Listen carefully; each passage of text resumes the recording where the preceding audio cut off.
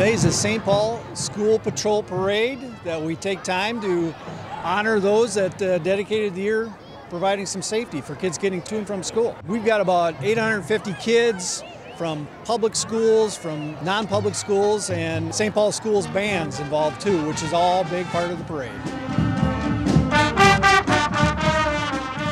It's very nice to be here. It's also like a reward.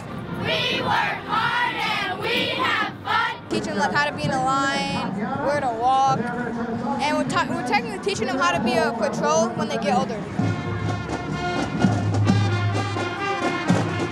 It was very fun. While we were marching, I seen people clapping and stuff, so I think they really enjoyed our marching.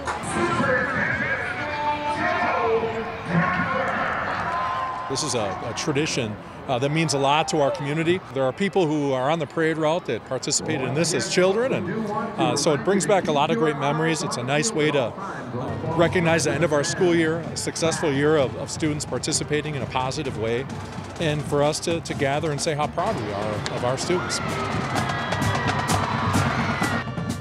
It just means I have really awesome kids who are really dedicated, you know, and they just, like I said, they really want to help their communities, and they have a sense of pride for themselves, and I think that's wonderful.